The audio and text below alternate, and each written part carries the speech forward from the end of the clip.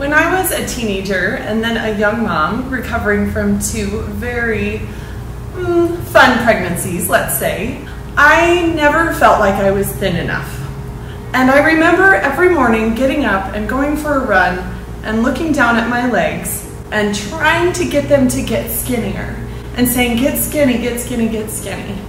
And then one day, my sister called me and she said, Sarah, you gotta try this thing, this new sport that I found, it's amazing. And at first I was really incredulous and didn't think that it would be really my thing and thought, I mean, it looks kind of easy. The pole spins by itself. It's not that big of a deal, right? This will be easy. So I went to my first class and yes, the pole could spin by itself, but I couldn't do it. And found that it was way harder than I expected in a good way. And I found that I was challenged to do something in a way that I hadn't felt challenged in a long time. I started to make friends and find moves that I found were really exciting and fun for me, and make new goals and try new things and push my body to do things that I never thought it would do. And one day I woke up and I loved my legs.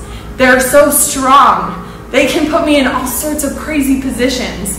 And I never look down at them and say, get skinny. I look down at them and say, yes, look how amazing you are. Look at what you can do. And over the years, I had mentors and teachers and friends that pushed me forward. And after a while, pole became less about fitness and more about my sense of self, more about having my own thing, besides what mommy does at home or what I do at work. Instead, this is about me and my identity.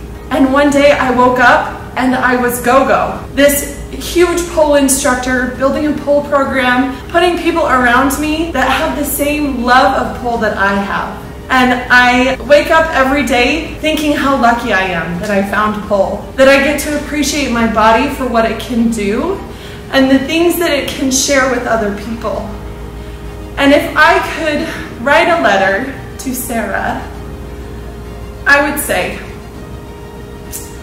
Sarah, you are worth it. You can do this.